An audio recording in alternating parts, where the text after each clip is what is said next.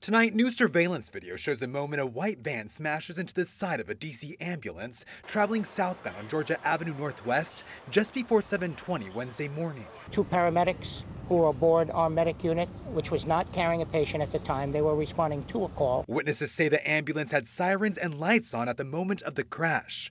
A woman crossing the intersection with her dog is seen in the video running away from the van that is sent spinning. The passenger vehicle was traveling northbound and appears to have left their lane of travel. DC police say the investigation into what caused the driver of the white van to veer into the oncoming traffic is still ongoing. DC rescuers were able to pull out the man who was trapped inside the van with critical injuries. The responders in the ambulance were not hurt, but DC Fire and EMS says the crash is a reminder for all drivers. If you're on the road and you see an emergency vehicle with lights and sirens, you need to pull to the right. DC public records show at least 17 tickets have been issued to the registered driver of the white van since February. The majority of the unpaid tickets, totaling more than $2,400, are for speeding. The wife of the driver arrived on scene and said her husband was headed to pick up breakfast and that the van belonged to one of his friends. In Petworth, Rafael Sanchez Cruz, WUSA 9.